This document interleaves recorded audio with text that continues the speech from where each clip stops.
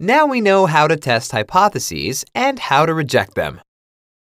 Actually, we rejected the null hypothesis at various levels of significance, but we couldn't find a level of significance for which we can no longer do it.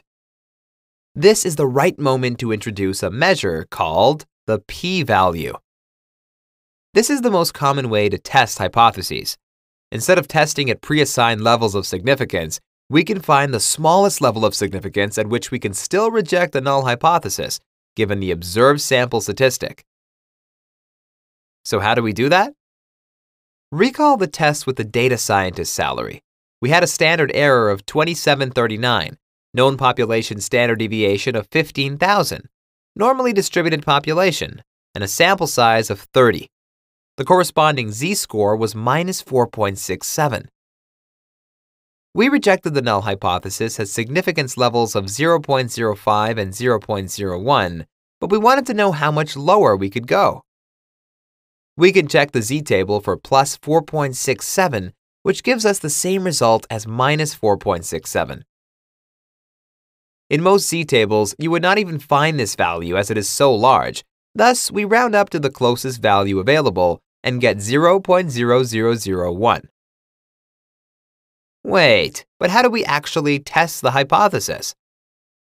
Well, after choosing a significance level of alpha, you compare the p-value to it. You should reject the null hypothesis if the p-value is lower than the significance level. Therefore, we can safely say that such a result is extremely significant by any measurement of significance. Let's see another example. If our z-score was 2.12, we would reject the null hypothesis at 5%, but would not reject it at 1% significance. Now it becomes more interesting. At this point, we can actually look at the table and then find the p-value. We look for the value that corresponds to 2.12 and find that it is 0.983. The p-value for a one-sided test is 1 minus the number we see in the table. So, the corresponding p-value is equal to 0.017. The p-value for a two-sided test is equal to the number we see in the table multiplied by 2. Therefore, the p-value would be 0.034. This is also the answer to our question. All right, so where are p-values used?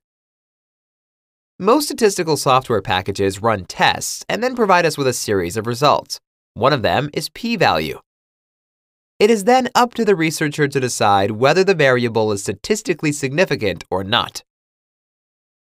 Generally, software is designed to calculate the p-value to the third digit after the separator. The point is, when you start conducting your own research, you would love to be able to see the 3 zeros after the dot. The closer to 0 your p-value is, the more significant is the result you've obtained.